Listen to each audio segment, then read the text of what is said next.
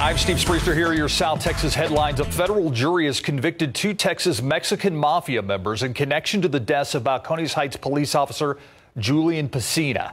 29-year-old Jesse Santabanez and 36-year-old Alfredo Cardona have been convicted of murder in aid of racketeering and discharging a firearm during a murder. Officer Pesina killed back in 2014 in front of his tattoo business on Hillcrest Drive.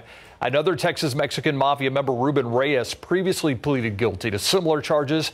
And a fourth mafia member, Jerry Idrogo, pleaded guilty last year to a racketeering conspiracy charge that included murder.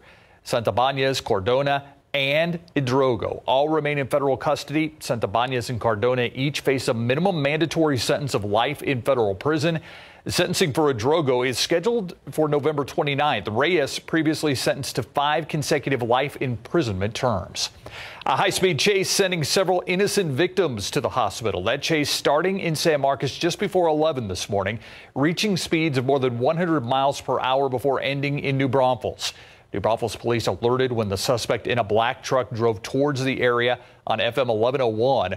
Officers say the 27-year-old driver ran a stop sign at Creekside Crossing before hitting a silver sedan, then a silver minivan. A mother in that minivan and her 3 children between the ages of 2 to 4 were injured and taken to nearby hospitals. The 71-year-old driver in the sedan treated on the scene. The driver who led police on that chase hurt after rolling the truck over in the crash. He was thrown from the truck, taken to the hospital with potentially life-threatening injuries. That suspect facing charges of 4 counts of aggravated assault with a deadly weapon. That's all of our time for now. The latest headlines on KSAT.com. You can also find us on Facebook and Twitter.